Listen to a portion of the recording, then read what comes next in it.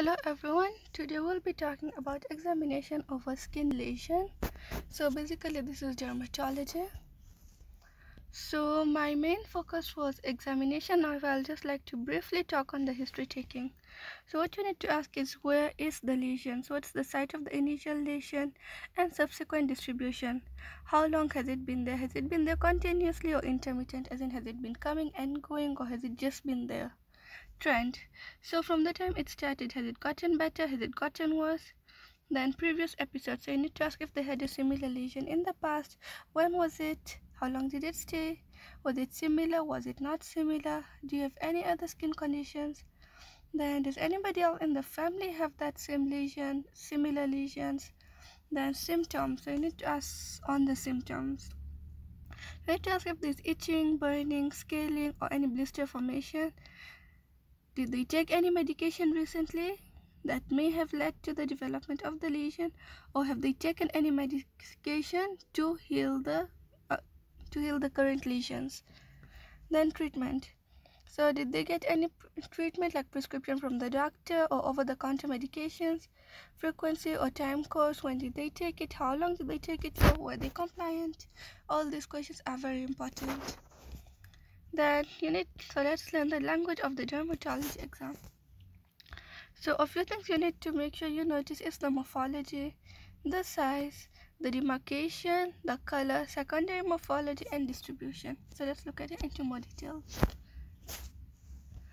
So primary morphology. So as you know, so one thing I need to mention is I have made another video in dermatology that's basically talking about the types of lesions with images and a bit of description. If you're interested, kindly go through it. So here I'll just talk about them roughly, like I won't be very detailed. So primary morphologies, they are macule, which is basically a flat lesion less than 1 centimeter, and one thing you need to take note is without elevation or depression, so it's just flat. So what they mean is, if you close your eyes and put your hand above it, you are not really going to notice it because it's not flat, or it's not elevated, neither is it depressed. A patch. Flat lesion greater than 1 centimeter without elevation or depression. So the difference between macule and patch is basically just the size. Macule is less than 1 centimeter and patch is greater than 1 centimeter. Plaque. Flat elevated lesion usually greater than 1 centimeter. I hope you have taken note of the word elevated lesion. Then a papule.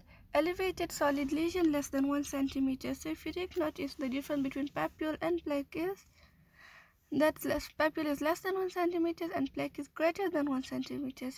Nodule. Elevated solid lesion greater than 1 centimeter. So another thing you need to take note is solid lesion, elevated solid lesion, that's a nodule, okay? Vesicle, elevated fluid-filled lesion usually less than 1 centimeter. So if they ask you what's the difference between a papule and a vesicle, they're both elevated, they're both less than 1 centimeter. The difference is papule is a solid lesion and vesicle is a fluid-filled lesion. Pustule, elevated pus-filled lesion usually less than 1 centimeter. So basically pustule, even though what has it, pus. Bulla, elevated fluid-filled lesion usually greater than 1 centimeter.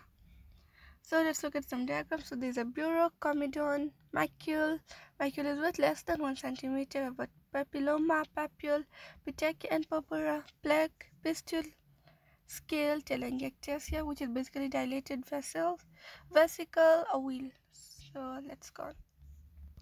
So first thing we were talking about was primary morphology. The second thing is size. So in size you need to know how small is it. So maybe you can use a ruler to measure. So how small? So example is superficial spreading melanoma. You're able to see the size, right? Then how large? Example is acral lentiginous melanoma. You can see it's quite big. So basically you need to know the size. Size is very important. Demarcation. Is it well demarcated? Is it not well demarcated? So are you able to see the cellulitis on the first image? Yeah, that's erysipelas. So you can see it's very well demarcated. However, when you look at the second picture, that is cellulitis, you're able to see that it's not well demarcated. It's very irregular. So it's not well defined. That's an example of cellulitis. Color. Again, color is very important. So I've put a few examples. So it can be white, red, purple, brown, yellow, black, or blue. So purple is in the case of Kaposi sarcoma that the first image shows. Then the second image shows xanthelasma, which is yellow. Then the third one shows a black eschar. Secondary morphology. So remember the primary morphology was macules, papules, nodules, and stuff like that. Secondary morphology is is there dry crust, is there fissure, genification, erosion, ulceration, scaling. So for all this, if you want proper definitions, you can just look at my other video. Though I did put a brief definition here. So legenification, that's basically thickening of the skin, not the accentuation of the skin lines. So this is an example of what it can be due to chronic rubbing or lichen simplex chronicus. Then the second image is showing fissures and psoriasis. I also have a video on psoriasis. If you're interested, you can look at that. Then serum, are you able to say on top there is dried crust? Yeah, this is impetigo. Then the other picture is erosion. What is erosion? Erosion is basically partial loss of epidermis. So what can cause that? Can be scratching, minor skin injury. These are very common. Ulceration. So that's basically full thickness loss of epidermis. Example include pyoderma, gangrenosum, pressure, or decubitus ulcer. Then the next image is showing scaling. Again, this is an example of psoriasis, or it could be ichthyosis. Then another thing you need to take note is the distribution of the skin lesion. Is it on the extensor surfaces? Is it generalized? Is it photodistributive? When we say photodistributive, we basically mean that is it in areas where there's more light touching or not. So extensor surfaces is psoriasis. Are you able to see that?